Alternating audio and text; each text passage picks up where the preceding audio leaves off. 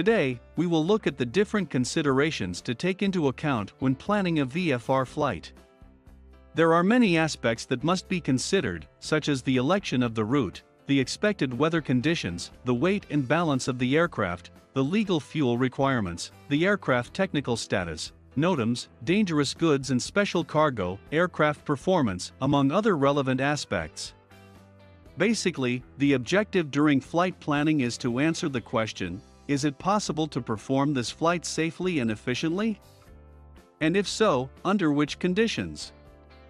Now, since we are in the general navigation section of the channel, we will focus only on the route selection and all the considerations related to it.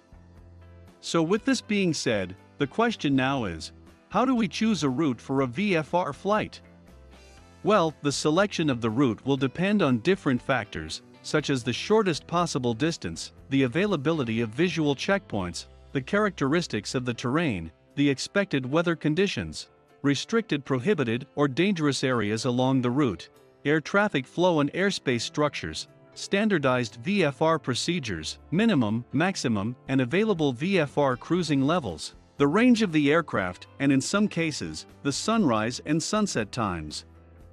So, since there are a lot of things to take into account, we will divide this video into two parts. In this first part we will look at the shortest possible distance, visual checkpoints, relief characteristics, weather conditions, and airspace structures. So without any further ado, let's start with the route distance. Clearly, the shorter the route is, the greater the savings in fuel and flight time. In this example, if we plan a direct route between A and B, we obtain a total distance of 50 miles, which, let's say in a small general aviation aircraft, corresponds to 30 minutes of flight time and 5 gallons of fuel. Now, if we plan this same flight, but with a route that passes through checkpoints that are far from the direct route, we will see that the total distance is now greater, in this case, 60 miles. This longer distance implies an increase in flight time of about 6 minutes and 1 more gallon of fuel. So in summary, when planning a VFR flight, we should always try to plan a direct route. However, this is not always possible. One of the reasons for this is the availability of visual checkpoints along the route.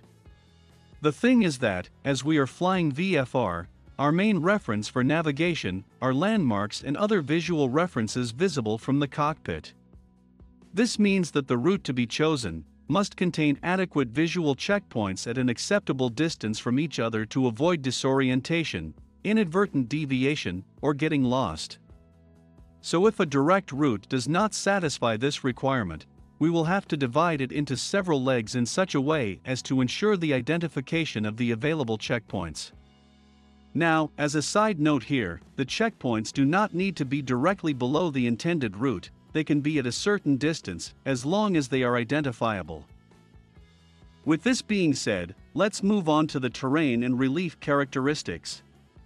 When planning a flight, we must be aware of the capabilities and performance of our aircraft, so when choosing a route in a light general aviation aircraft, mountainous areas, high terrain, and large bodies of water should be avoided. In terms of mountainous terrain, we should try to plan the route along valleys or over low terrain, and avoid flying over high mountainous areas. Let's see a practical example of this. Let's say we are planning a VFR flight between these two airports. In this case, if we plan a direct route, we can see that this involves flying over very high terrain, which can reach up to 10,000 feet of elevation, as we can see in the maximum elevation figure of the chart.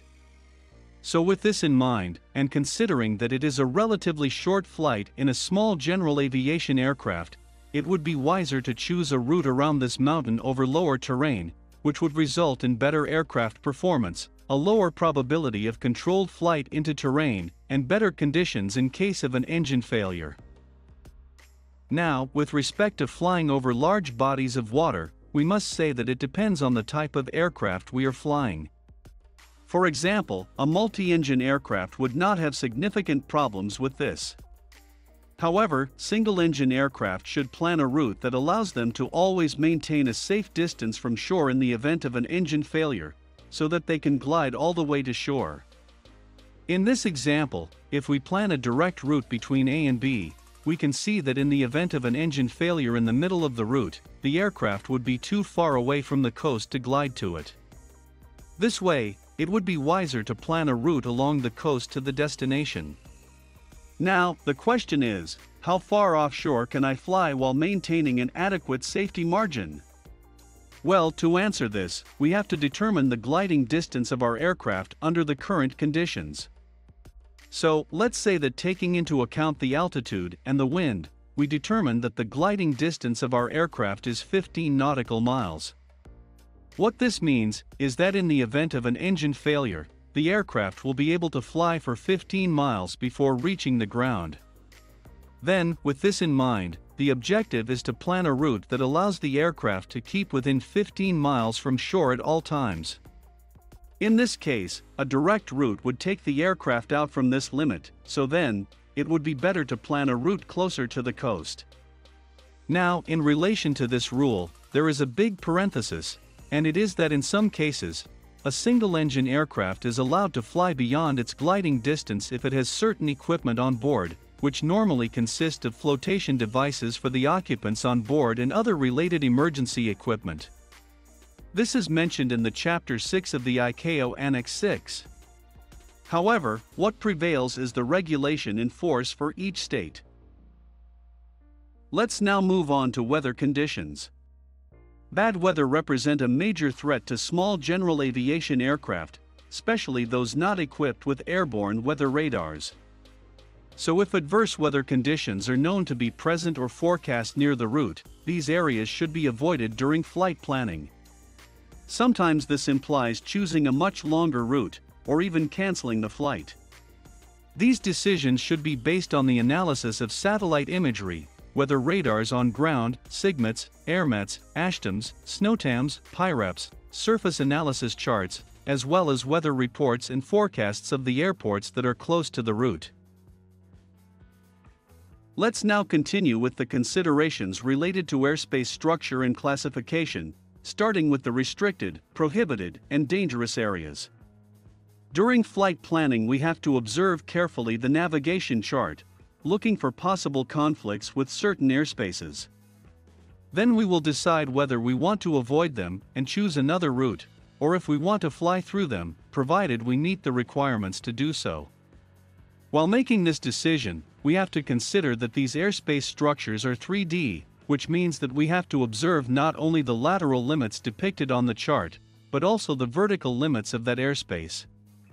If the lower limit is the ground, and there is no upper limit, we are forced to fly through it, or avoid it laterally. However, if there are specific lower and upper limits, we can actually fly above or under it, as we can see in this example.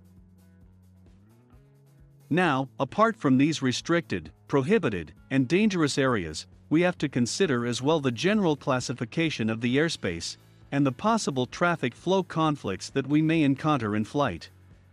Here, for example, we can see that for this flight, we have to consider the outbound traffic departing from this major airport, which is very close to the planned route. So if the traffic flow is very high, it is likely that the ATC will not allow us to cross those departure routes, so we will have to choose a different route. Now, to assist pilots in this process of planning, a controlled airspace structure is normally established around the airport, known as a CTR. A CTR, or control zone, is an airspace structure that extends upwards from the surface to a specified upper limit, usually around one or more airports. The main purpose of this CTR is to protect and control departing and arriving traffic, so that no aircraft can fly through it without an ATC clearance.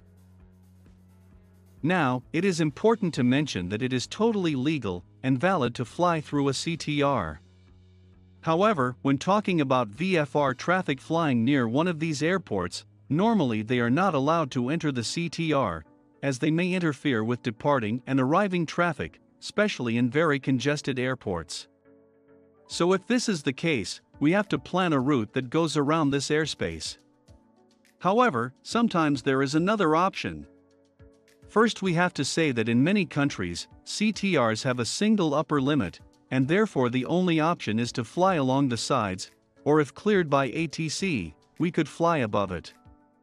However, in some countries like the USA, many of these CTRs have the shape of a cake, which allows aircraft to fly below the CTR in certain areas. Here we can see an example of one of these CTRs in Miami, where depending on the area, we could fly below it within a certain range of altitudes. Now, another important aspect is to check the classification of the airspace where we are planning to fly, since for example, in Class Alpha airspace, VFR flights are not allowed. With this being said, we will continue looking at the rest of the VFR flight planning considerations in the next video. I hope the information presented was useful. If so, don't forget to share, like, subscribe, and leave a comment down below. Thanks for watching.